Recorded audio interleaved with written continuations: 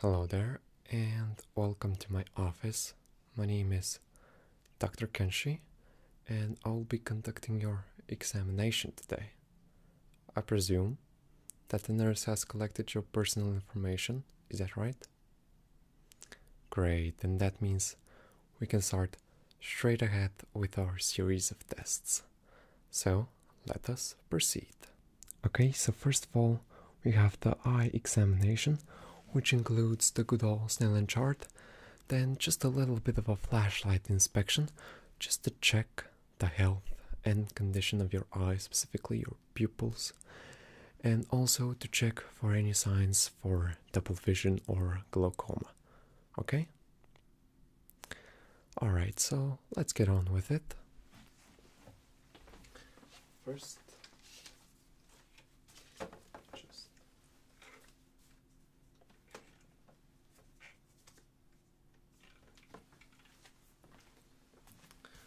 First of all, it's just a regular vision test.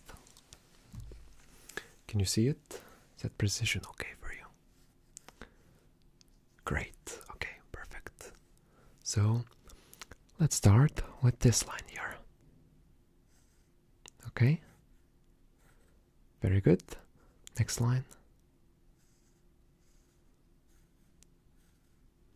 Okay, perfect. Now, next line again.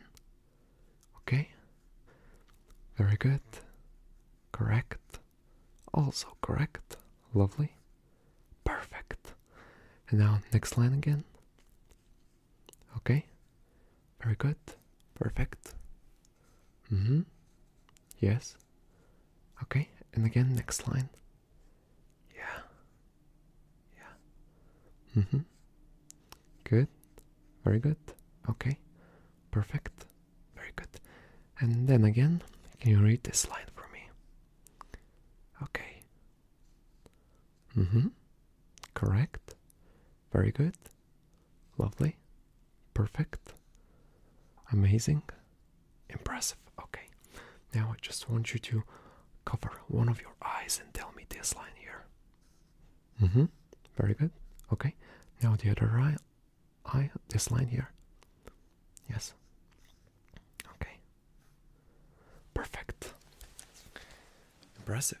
Very impressive.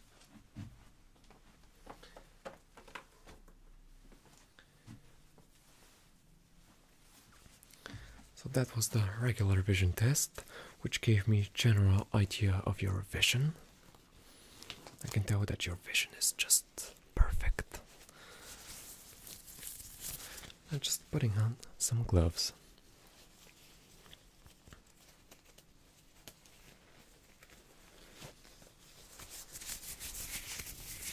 Okay, so the next step is I'm going to use this flashlight. I'm going to be checking your pupils and going to test your eyes in terms of reflexes and coordination. Okay, all right. So I just want you to look straight ahead, stare at my nose here, focus, right? Yes, perfect. Just inspecting your eyes. I'm not gonna point the flashlight for too long at you because it's too bright and I don't want to cauterize your eyes, okay?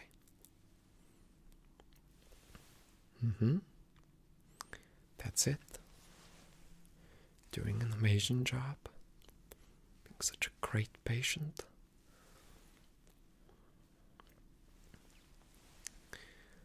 Okay. Now with the other eye here.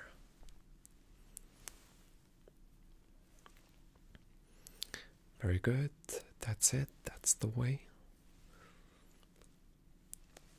Keep it going. A little bit more. Just hold it like this for a little bit more. That's it. And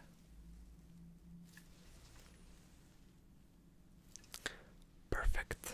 Okay, now I'm gonna test the reflexes and coordination of your eyes, so I just want you to look up for me. Yep. Very good. Now look down. Okay. Now look to this side. And now to this side here. That's it. Perfect. And now just once again, look up for me. That's it. And now just look down. Okay, now just quickly look up for me and hold it for a few seconds. Okay, perfect. Now just quickly tell me when you see the light in your field of vision, okay? Good. Very good. Okay. Perfect. Okay. Now I'm gonna check for a double vision. Just want you to follow my finger. Like this. Just follow it. Follow its directions. And up. And down. And up. And down. And up. Is there any discomfort? Any double vision? No? Okay. So, have you found the movements of my finger like, was it blurry? No? Okay, perfect. Okay, so now just tell me when my fingers leave your peripheral vision. Good. Okay. Yep. Okay. Okay. Perfect. Just to record some results here.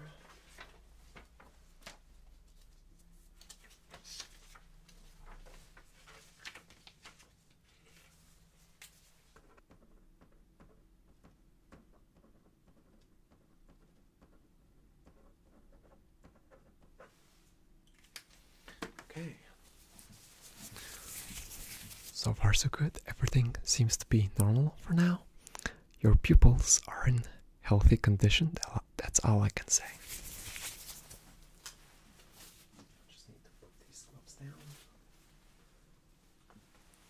So for next step, I'm going to use this tool to test your motor functions, your motor nerves. I'm gonna hit gently specific places, parts of your arms, legs, kneecaps and back, just to check for any weaknesses and check your response, okay? So I just want you to relax now. This isn't going to be painful at all. Okay, now this arm here, this place. Okay, and their response is great. Here. Okay, now I just want you to sit back so the legs can be nice and loose. Okay, yes, thank you for your cooperation. Okay, response is great here. Perfect, now your kneecaps. Okay, now at the back, just a few spots here.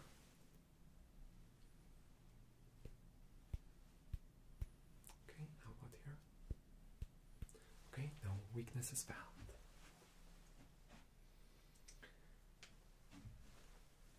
Just to record down some progress.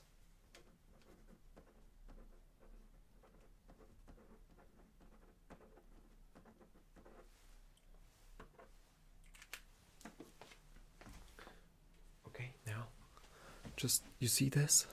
Do you feel it? It's a little bit sharp, but it's not that too much. Okay, now I'm gonna stroke your palm with it. Just look straight ahead and don't pay attention to what I'm doing.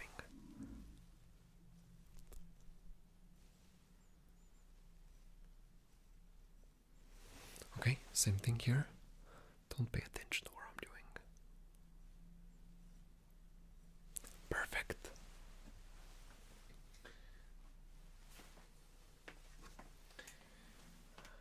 We did that right.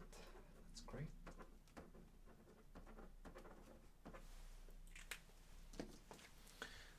Okay, so now I'm just gonna have a general checkup of your breathing with my stethoscope.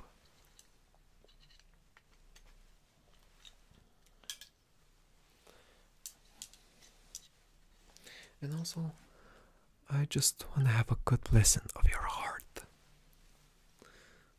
So, what I'd like you to do is just take some really nice deep breaths and then exhale, okay? Perfect. Breathe in, breathe out, okay? And here, breathe in, breathe out. Okay, now this specific place of your chest. Breathe in, breathe out, and now just have a good listen of your heart. Breathe in and out. Okay, now I'm just gonna have a listen at your back. Breathe in, breathe out. Okay. Breathe in and breathe out. Just now, I just want you to have some really nice deep breath for me, like this, and hold it. And release it. Okay, now just breathe in and out as fast as you can. Okay, breathe in, breathe out, breathe in, breathe out, breathe in, breathe out, breathe in, breathe out, breathe in, breathe out, breathe in, breathe out. Okay.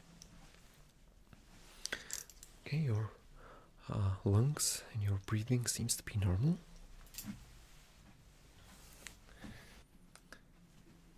Okay, so now I'm gonna test your autonomic nerve just by measuring your temperature with this thermometer. Of course, the thermometer in your mouth. What do you expect? No, we don't do this here. Okay, so I just want you to open your mouth for me so I can put the thermometer in it. Okay. Alright. Now we just need some time to measure it. Okay, open your mouth for me. Okay, let's see. 36.8. Pretty normal to me.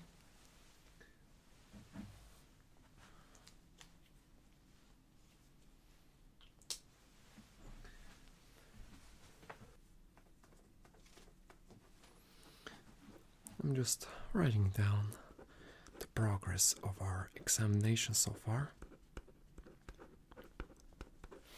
It is really vital for us. Unfortunately, I have to go. I have an urgent matter to attend that, but I'll be sending you to Dr. May. She's a great colleague, and she will be taking care of you and the rest of the examination. She's at the upper floor, room 264. You won't miss it out. Just go there. She's already waiting for you. Yeah, have a great day. So, it will be a basic examination that I will conduct on you today. First things first, I just need to get in your personal information. So, yes, exactly. Name. Last name. Address. And you were born... Perfect. Yes. When was your last general practitioner visit? Very good. Yeah, it's very good that you keep to date with your not missing appointment. That's very good. You know, a lot of people, what they do is that they skip their yearly or annual checkups. Precisely. Okay, so I'm looking through your history now, and I see that you've had some problems sleeping. Okay. Are you under a lot of stress recently? Okay. Right, okay. So, has there been any drastic changes in your health since the last time we met? Or the last time that I've seen you, yeah. Okay.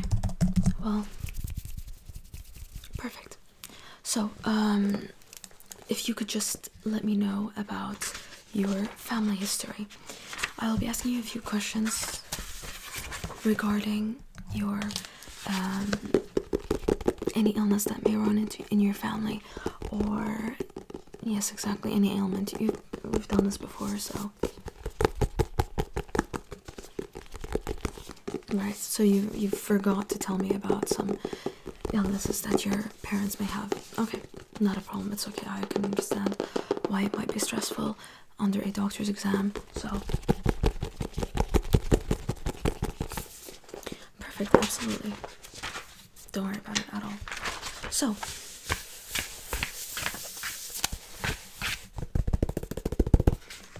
I have my trusty notebook here, and yeah, please continue. So you said mother had hypertension, diabetes. When was she diagnosed with that? Is she being treated right now? Perfect. What about your father? Also hypertension? High blood pressure, just hypertension. He had a stroke in 2004. Okay. Yeah. And an infarct. Myocardial infarction. Alright. Yes? Alright. Cirrhosis. Liver cirrhosis. Is your father a drinker? Big on alcohol consumption? Okay. But I assume you don't do that. Okay, good. I'm just checking. So the way that alcohol can affect you is that it causes fatty liver. It's called alcoholic fatty liver disease, and it can influence the liver in a way that will cause it to form fat cells, or fat cells begin accumulating within the liver, and that can be damaging. It's known as steatosis. Once this increases, or once the insult to the liver does not stop, it can continue to become steatohepatitis, and then eventually it can progress to cirrhosis. In a lot of the cases, a lot of the times, that would be irreversible liver damage. Okay, so let's get on with the general examination. Don't worry, I don't need much. I don't need much time to conduct it at all. So I can see from your face that perhaps you haven't been sleeping well. Please just look at me now. Face me. I'm just gonna be checking your lymph nodes now. Lymph nodes are a source of fighting infection. It's where lots of lymph drains into specific centers in which they can be handled by immune cells. So I'm going to be checking your submandibular. All good. Now I'm going to be checking your submental. Very good. Now I'm going to be checking your cervical. And then you have some on the back of your neck as well. Very good. All good. No swelling here. There will be also around the clavicles as well. I'm just gonna palpate you over there. Please raise up your arm. I'm gonna be checking your axillary lymph nodes for any signs of enlargement or swelling. Do you usually get swollen lymph nodes? Perfect. No. Okay, perfect. Now I just want you to look at me. Just look at me. I'm just going to be checking your under eyes for a second. Yes, very good. All good. I'm just going to be palpating around your face a little bit to feel any sort of, asymmetry or anything of the like. Very good. Please open your mouth. Take out your tongue. Say ah. Perfect, all good. No, don't worry, I don't need a light. Please turn your head to the left. I'm just gonna be checking your ears. All good. Please turn to the other side. Very good. Very good. It doesn't seem to be a problem there. Show me your hands.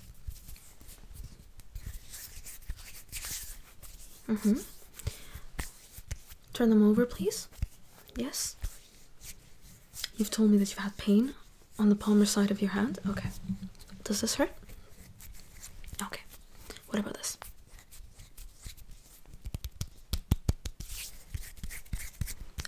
Perfect. So this can be, yeah, exactly. You've told me before of your job. Maybe try to find positions of your hand that won't cause tension on them so much. And the pain is just muscular from the looks of it, right? Exactly. So you don't have to worry about that. Very good. Please, if you may, could you remove your shirt? So I'm just going to begin by inspecting you, if that's okay, just to see if there's any abnormalities, any problems at all. I see that everything is good. I'm just going to be palpating around your chest, if I may. Very good, very good, very good. Please lay down. So I'm just going to be palpating around your abdomen, and please let me know in case anything hurts. Very good. Do you feel any pain? Perfect. You don't usually experience any abdominal pain, do you? Perfect. Okay. Yes, you're doing great. You're doing wonderful. Okay. Please sit on the bed with your legs dangling. So now I'm just gonna be checking your legs to see if you have any problem with motor functions, if the nerves are working sufficiently. I'm gonna be checking for any abnormalities, any discoloration of skin, just anything that may give me an indication of some underlying issue. So you haven't had any problems with your legs, correct?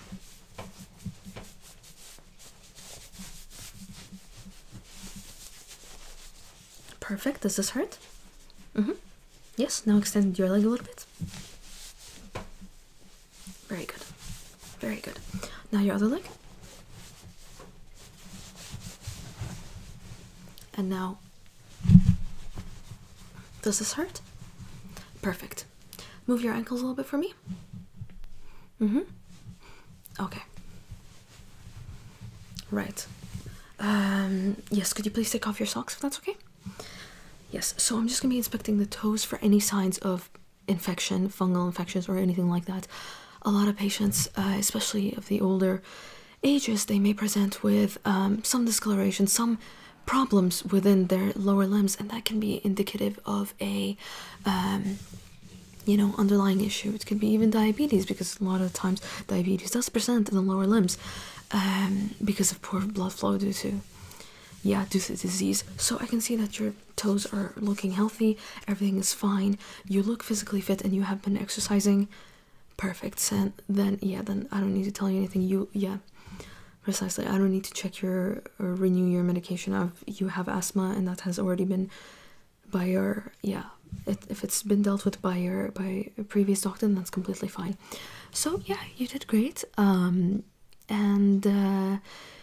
I would just advise you to continue to exercise and to eat well and to not miss your annual checkups, and you should be good to go. Absolutely. Don't worry about it at all. Let me writing that down in my journal.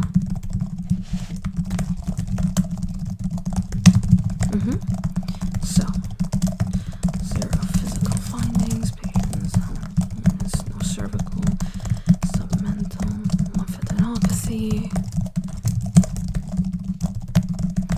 Discrimination, patient complains of palmar discomfort over the right hand. This is due to manual labor job. And yes, absolutely. So it should be completely fine for you to continue on that medication. That won't be a problem at all. Yes. Do you have any questions for me?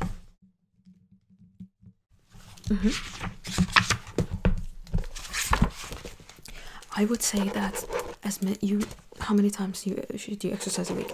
As many times as you can, but it's also important to have rest days as well.